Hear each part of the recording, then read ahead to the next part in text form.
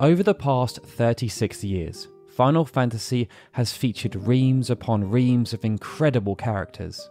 Protagonists such as Cloud Strife and Squall Leonhardt received the top billing in their respective games, and due to the nature of their stories and the popularity of the games that featured them, they would go on to become some of the most popular and iconic video game characters of all time.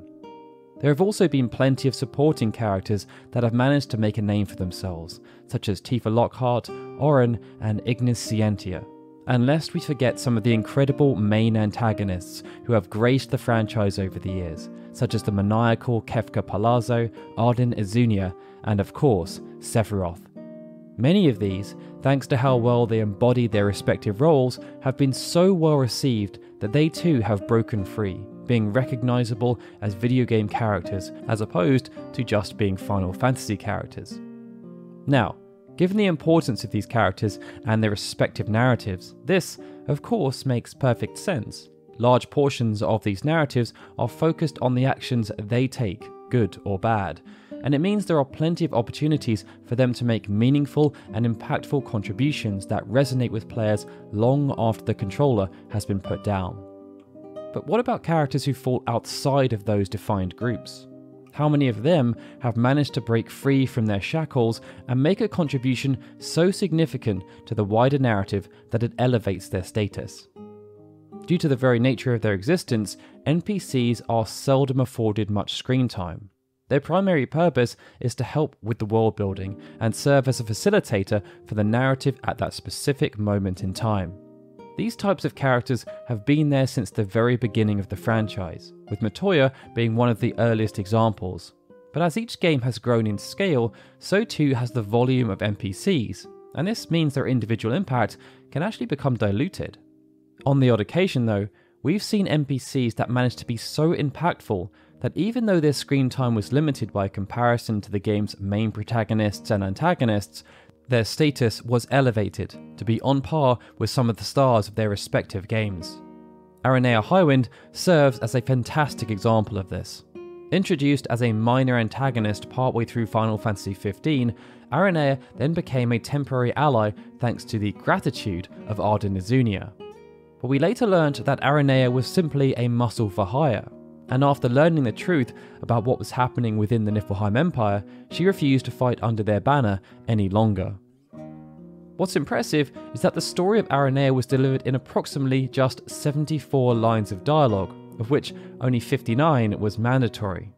To put this into perspective, compared to Aranea, Noctis had more than double the spoken lines of dialogue in Chapter 1 alone, and Prompto, Gladiolus and Ignis also all had more lines of dialogue in Chapter 1 than Aranea had in the entire game.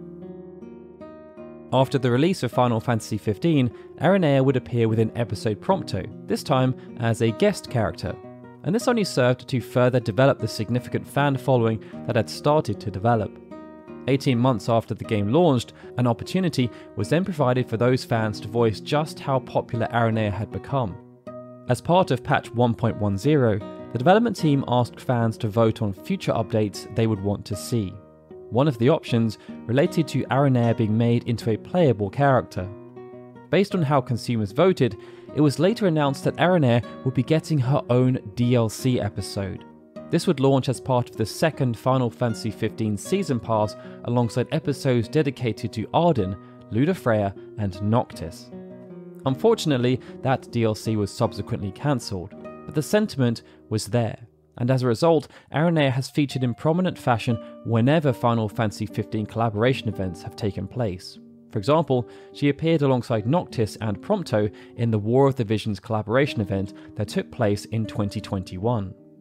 Judge Gabranth has been treated in a similar manner, being immortalised as the Final Fantasy XII representative in every single entry into the Dissidia franchise. And then there's the Turks, who have become fan favourites due to how they have been portrayed throughout the compilation of Final Fantasy VII. To stress though, these characters are exceptions as opposed to being the rule. And that's why we wanted to focus on making this video, as we need to talk about another exception, Dion Lesage. In the build up to Final Fantasy XVI, Dion was revealed as the dominant of Bahamut, the the Crown Prince of the Holy Empire of Sanbreque and the leader of Sanbreque's Dragoon Corps. As such, there was much speculation as to what role Dion might play within the story, not least because, based on his roles, there were numerous points of reference back to the wider franchise. The speculation was then fueled by Dion appearing troubled during some of the trailers, and having now played the game, it's safe to say that some aspects were right on the mark. But what nobody could have predicted was quite how much of an impact Dion would have on the wider narrative and the game's lasting legacy. Now, before we undergo this extensive character study, please use this intermission as your spoiler warning. From this point on, we will be discussing intricate details relating to the narrative of Final Fantasy XVI and revealing the fate of specific characters. So if you have yet to finish the game, we'd recommend adding this video to your watch list and returning at a future time. Dion was introduced to the player after the defeat of Garuda. But instead of this introduction coming via a scene involving or relating to Clive, the player was instead allowed to view events that were taking place much further afield. Two powerhouses of Valisthea, the Holy Empire of Sanbreque and the Kingdom of Waloed, had decided to lock horns. During the initial posturing, it was important for each respective power to try and assert themselves, if only to gain a significant psychological advantage. As such, they each brought their trump card. For Sanbreque, that trump card was Dion Lesage. Having awakened as the dominant of Bahamut, Dion had become a figurehead for the Empire, known for his strength, dedication, and incredible resolve. This reputation had been earned on the battlefield. Should conflicts arise, Dion would often be required to swoop in as the saviour of Sanbreque, ensuring those conflicts would end with a swift and decisive victory. Dion had accepted this role, as even though using the dominant powers took a toll on his body, he believed it was necessary to ensure the lives of Sanbrequois citizens were spared. But as the actions of the Emperor had become more and more tyrannical, Sanbreque had begun to rely on their crown prince more and more to either turn the tide of battle or hammer home an already inevitable victory.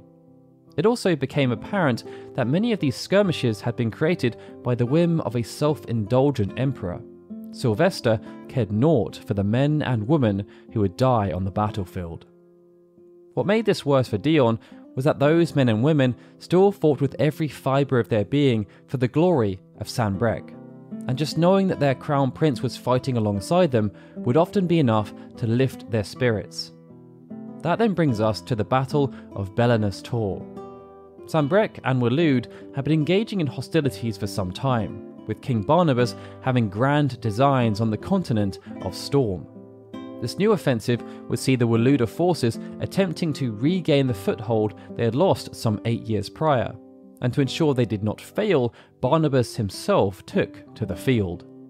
To try and safeguard the lives of his fellow soldiers, Dion would be forced to respond. This sequence had featured within many of the promotional trailers for the game, but each time there was no context, and as a result, no agency. What we saw were mere snippets that were designed to place emphasis on the icons as opposed to the dominants who manifested the power. In-game, the emphasis was shifted, and it was shifted in an intriguing manner. Instead of joining partway through the epic tussle between Bahamut and Odin, as had been hinted at via the trailers, we saw how the skirmish began and how it concluded. But the most interesting element, from a narrative perspective, was the active decision to place the spotlight firmly on Dion. By taking this approach, we got to witness some masterful visual storytelling. To give the audience a sense of scale and to introduce the stakes, we saw both sets of infantry duking it out. Odin then took the stage, much to the delight of the Waloeder forces, and as the camera close-up settled in, Odin seemed to stare straight at the player. This in itself was rather smart, as it introduced Odin to the player as a powerful, imposing and intimidating figure. But in the next sequence, we saw something else. On the other side of the ravine stood Dion, staring down the colossal icon. His posture was assured as opposed to defeated, and when asked the question, "Do you intend to engage him personally?" Dion's response came with no sense of hesitation. Instead of succumbing to intimidation, Dion had been emboldened. Without a moment's pause, he grabbed his lance from Terence and ran forward, jumping from the mountain and transforming into Bahamut to take the fight to Odin. Although the following encounter would be brief, it lived up to the billing. Neither Dion nor Barnabas would be able to gain the upper hand on their adversary, and perhaps realizing that a prolonged skirmish would result in considerable and unnecessary losses, Dion withdrew on his own terms. After retiring to a nearby encampment, Dion had learned that the Emperor had chosen to offer no reinforcements due to issues within the capital. This decision saw the Battle of Belenus Tor end in defeat for Sanbreque, but it was only a fleeting victory for Waloed. Upon hearing the news, it would have been easy for Dion to become demoralized. After all, the task he had been given had been made that much more difficult through his father's choice to retract the previous support that had been offered. But such was the strength of Dion's character and will that this news was galvanizing. Instead of becoming disgruntled and petulant, Dion chose to return to the fray. He wanted to stay loyal to his troops and fight to ensure as many of them as possible would live to see another day. Using this fervor, Dion then helped to eradicate the Waloed invaders, driving them once more from Sambucua lands. This sequence was only 3 minutes and 22 seconds in length, but it contained so much depth and purpose. Even though we saw Dion fight to a stalemate and then retreat, the impression instilled was not one of weakness. Instead, this scene served to highlight the strengths of Dion, establishing a strong sense of loyalty towards his father, his empire, and the men and women under his command, which by extension also included the wider citizens of Sanbreque. This sense of loyalty would define Dion, but not in the most obvious of ways, for Dion was a man whose loyalty was split. When his objectives aligned and allowed him to serve his father, the empire, his troops, and his citizens as one, then he would be a man at peace. But if Dion was forced to prioritize one aspect of loyalty over another, his moral compass would become misaligned. And as his father had become more and more wayward with his decision-making, Dion found himself forced to make compromises and sacrifices, often at the cost of his own physical and mental well-being. It's what makes this sequence so powerful. Within such a short space of time, we learnt so much about Dion. Defining character traits were displayed within just a few lines of dialogue and purposeful physical posturing. And such was the strength of these traits that they will be used as a firm barometer through which Dion's future actions would be judged. Those future actions would take some time to manifest, as Dion would be removed from the player consciousness for some time. It was only when the conflict between Sanbreque and Dalmacia reached its conclusion that Dion would resurface. But even though so much time had passed, his actions would not come as too much of a surprise to the player. We would learn that Dalmacia was attempting to sue for peace. Amongst the Sambucua councillors, this was greeted as positive news, but the Emperor had other ideas. Instead of honouring the agreement, he planned to accept the Dalmacian reparations and slaughter them as they retreated, wielding Dion as the blade that would slay their former adversaries. This decree presented quite the quandary for Dion, and it would provide another opportunity for those defining character traits to be cemented in the mind of the player. If Dion were to prioritise his loyalty, his father would sit at the top, with the Empire as a close second. Its citizens and its military would then jostle for third and fourth place, depending on the scenario that presented itself. If possible, however, Dion would prefer not to have to choose to prioritise one over the other. In this instance, there was a feeling that, even though the Emperor's plan was barbaric and lacked honour, it could be tolerated. What couldn't be tolerated was that, due to the close proximity of the attack, unnecessary Sambucua lives would be lost. The council members all felt the same, showing their unease, but none of them had the authority to speak against the Emperor with any kind of conviction. And so, the mantle fell to Dion, and it was the Crown Prince who spoke up for the interests of the common folk. The response shocked and dismayed. Everyone listened as the Emperor extolled the virtues of the Empire, all while declaring that its citizens, the very lifeblood of the Empire, were worthless peons who would not be missed should they fall as collateral damage. After hearing this callous response, Dion was left with a choice: defy his father and the Empire, or stay loyal and betray his troops and the citizens of Sanbreque. This placed Dion in a perilous and unenviable position, and this was only compounded as even though he begrudgingly chose to prioritise his father's wishes, the contempt he felt was hard to hide. This subtext was perfect for moulding the wider perception of Dion as a character. We had already seen firsthand he was a confident, strong and loyal individual who would not back down from a fight even if the odds were stacked against him. Here though, we got to see a semblance of weakness. Dion was forced to take a step back, to continue being the dutiful minion who would be required to follow his master's bidding without question, irrespective of how heinous the order. This could have been seen as a character flaw, as it showed that Dion wasn't quite the paragon of strength he'd been made out to be. After all, he would still choose to perform unethical and despicable acts if that was deemed to be what was required. However, as the players saw that these acts were committed under duress, this allowed them to sympathise with Dion's plight. This in itself would be a defining moment for the character and his relationship with the player.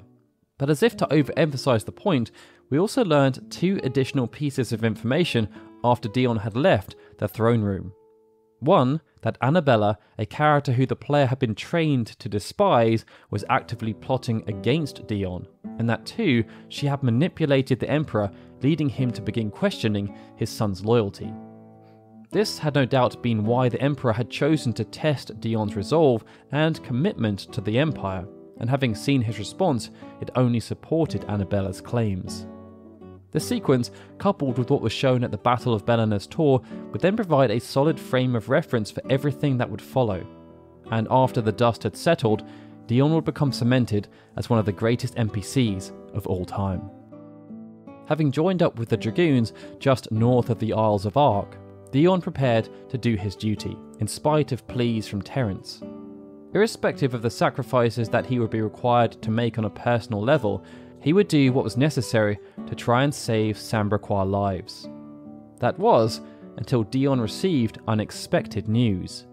Seduced by Annabella's wiles, the Emperor had abdicated and placed his son, Dion's younger half-brother, on the throne. This was the ultimate betrayal. For years, Dion had served the Empire and its Emperor, putting his own body on the line to see its glory continue. Even as the orders became more and more questionable, Dion had been steadfast in his conviction and his loyalty had stayed true. But this was a step too far. The promotion of Olivier was nonsensical. It served no logical benefit to the Empire. But as a narrative device, it was very logical. We had just seen Dion with his guard down, showing his benevolence and compassion.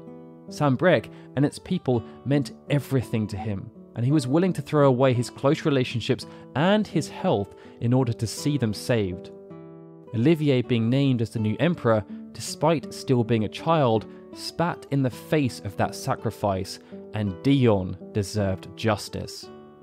To seek this justice, a drastic and uncharacteristic course of action would be undertaken.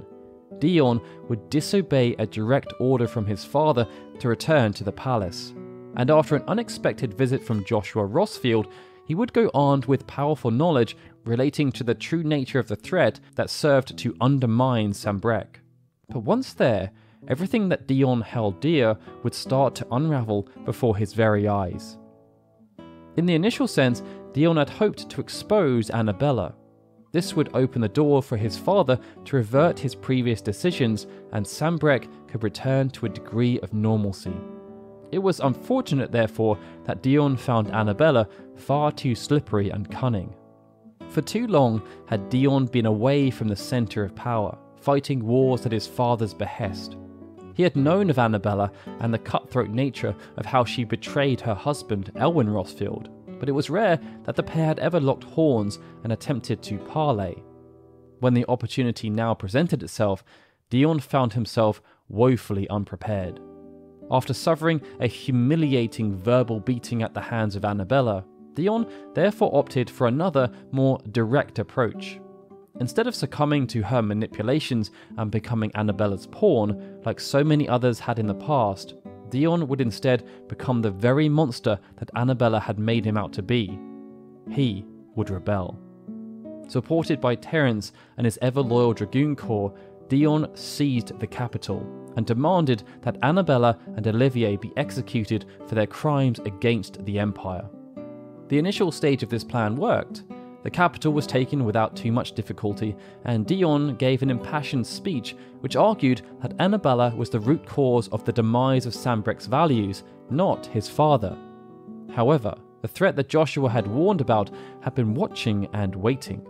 And as emotions became ever heightened, Ultima awoke to take advantage of the situation. Provoking Dion at just the right moment, Ultima manipulated him into killing his own father. And as if it were not enough, he then gloated, shattering Dion's mind and unleashing the full force of Bahamut. It was only after being subdued by the combined might of Joshua and Clive that Dion was able to get his revenge, striking Ultima down. This whole sequence was full of emotion, and what made it so impactful was the nature of its execution. The recap just given is based on the chronological order of events, but in-game it was shown out of sequence. As far as the player was concerned, Dion's rebellion had turned sour, and without context, it was easy to draw an incorrect conclusion as to why. It was only once Clive had extracted the powers of Bahamut that we, as the player, understood the pain and suffering Dion had been subjected to, and upon the conclusion of the sequence, we were left reeling, not least due to the truly unforgettable boss encounter that was sandwiched in between. What pulled at the heartstrings was that Dion only ever had the best of intentions. We could glean from his interactions with Joshua and the way he spoke to his father that Sambrecht was once a nation built on peace. They had taken part in forays against Waloed, but never as the aggressor, and they saw Rosarians as their close allies. As the Emperor became more and more corrupted, Dion had been forced to spill blood in the name of the Empire, and often without just cause.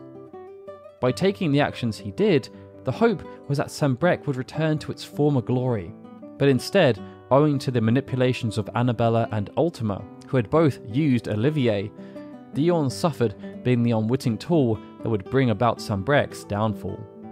From this point forward, from a narrative perspective, there was no doubt that Dion was considered friend rather than foe, and with his next few appearances, great effort was placed by the narrative team on showing the emotional strain Dion was under.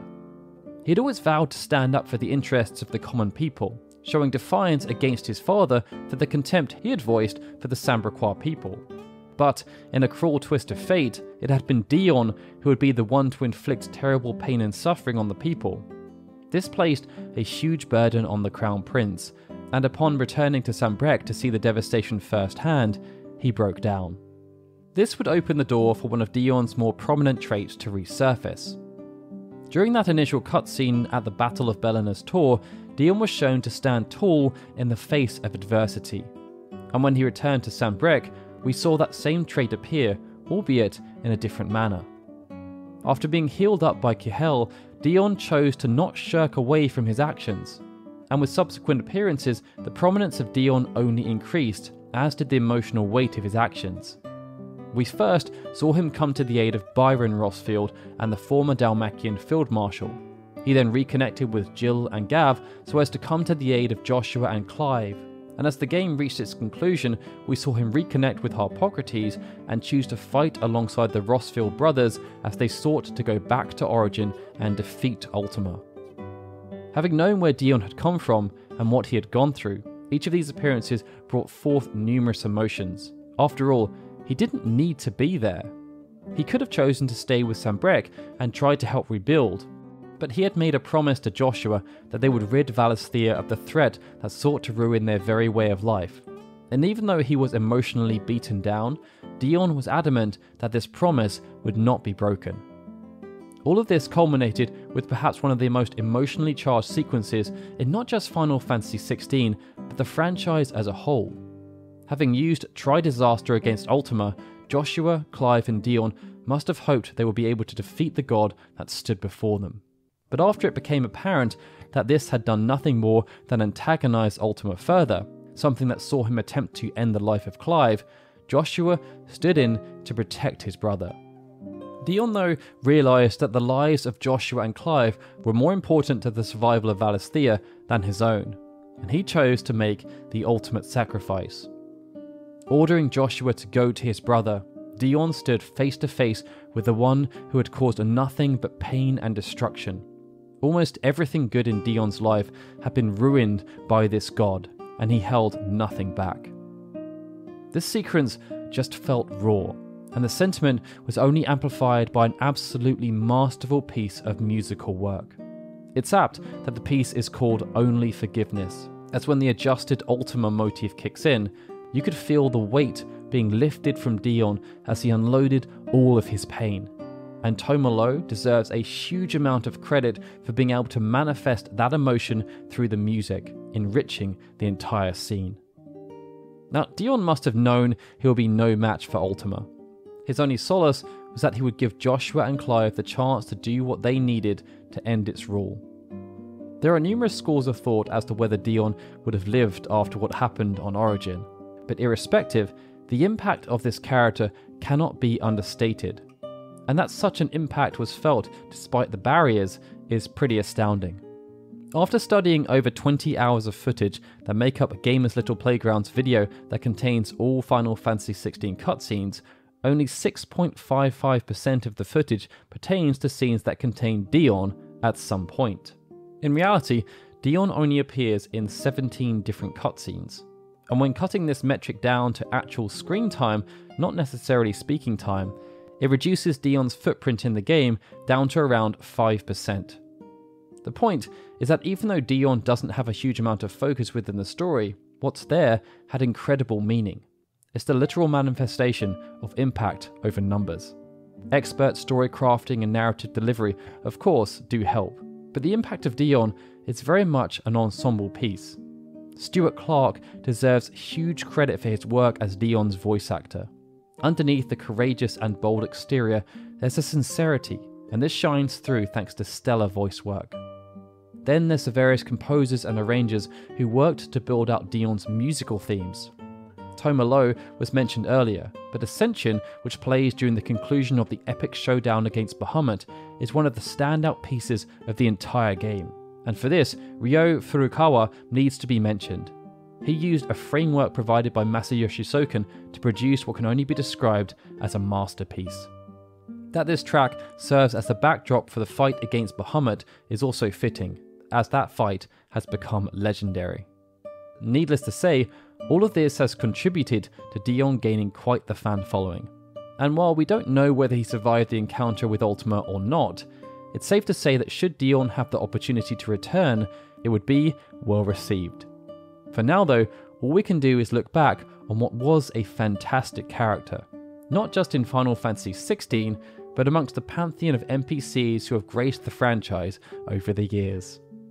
Hopefully, this video has helped to further your enjoyment of Dion as a character, but irrespective, we'd love to hear your thoughts in the comments below. And if you enjoyed the video, please do hit the like button and subscribe to Final Fantasy Union for more content like this.